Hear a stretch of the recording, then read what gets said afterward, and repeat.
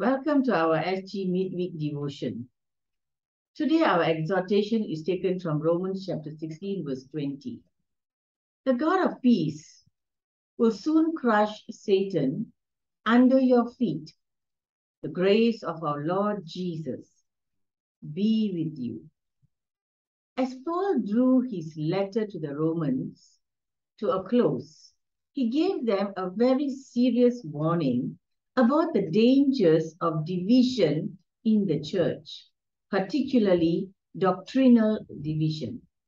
He urged the brethren to take note of those in their congregation who were divisive and caused offense, and to avoid them.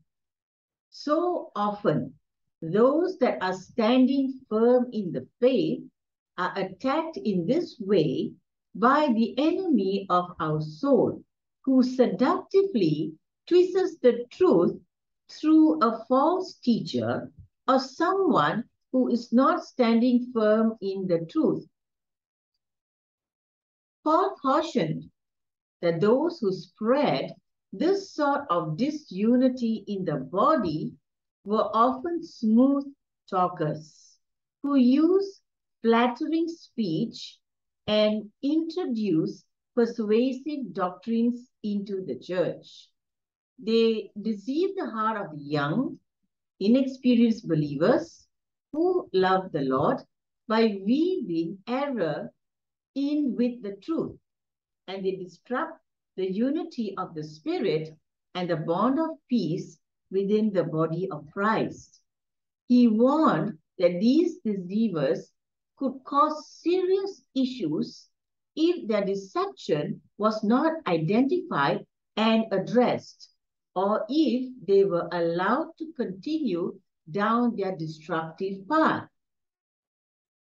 To keep the Christians safe and to maintain pure doctrine, Paul urged the believers in Rome to become increasingly vigilant in doing what is right and to develop an innocence and simplicity towards that which is evil. He assured them that if they remain obedient to the pure gospel of Christ, then the God of peace will soon crush Satan under your feet. He then concluded with a lovely prayer. The grace of our Lord Jesus be with you. While Satan often comes to attack God's people like a roaring lion, seeking whom he can devour, he seems to be more effective when he dons the garb of an angel of light and comes into a congregation with seducing doctrines of demons that are divisive and offensive to the Lord, but which too often pull in unsuspecting believers who desire greater illumination through ungodly means, even deceiving some that have embraced sound doctrine. In the beginning, it was Satan who caused man to sin. And the God who brings peace pronounced that the seed of the woman would crush the head of that old serpent, who is called the devil and Satan. Christ defeated sin, Satan, death, and hell at the cross. But following the birth of the church, Paul explained that very soon he will crush Satan under their feet. God, whose Holy Spirit indwells all believers, will use the prayers, praises, ministry, and life of the saints to finish his good work in the destruction of the enemy.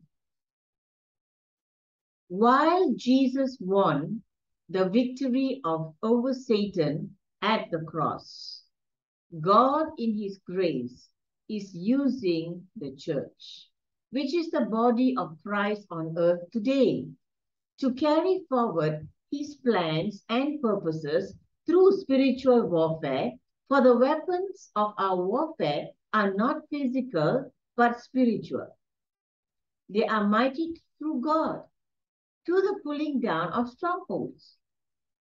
And while Satan will not be ultimately defeated until he is flung into the bottomless pit, God is graciously working through the church towards the end.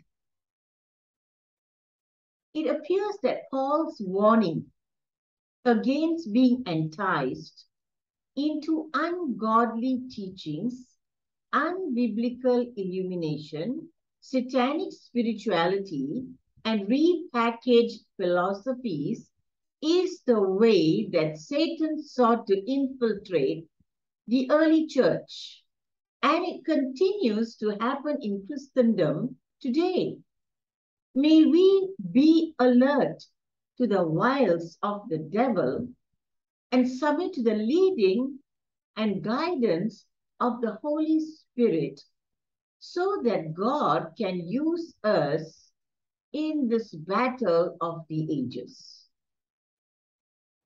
May we take heart to Paul's serious warning about the dangers of division in the church and in the power of the Holy Spirit. Be ready to identify and challenge any divisive doctrine and satanic practices that are seductively packaged in order to twist the truth and even deceive saints. Shall we pray? I'm going to invite Dr. Christopher Wilson to lead us in prayer. Dear Lord and Heavenly Father, keep us, Lord, from Satan's evil activities that are designed to shipwreck the faith in your people. And keep us ever under your sovereign authority, your influence, and peace. Thank you that despite the enemy's deceit and trickery, Satan is a defeated enemy who has no authority over our lives, because Christ won the battle at Calvary. Frustrate, Lord, the wicked wiles of the devil and expose those false teachers who are leading so many of your people astray. May the grace of our Lord Jesus, the love of God, and the fellowship of the Holy Spirit be with us all, this day and forevermore. Amen. In Jesus' name we pray. Amen. My friends, look to Christ and we'll have victory. Have a wonderful week. God bless you.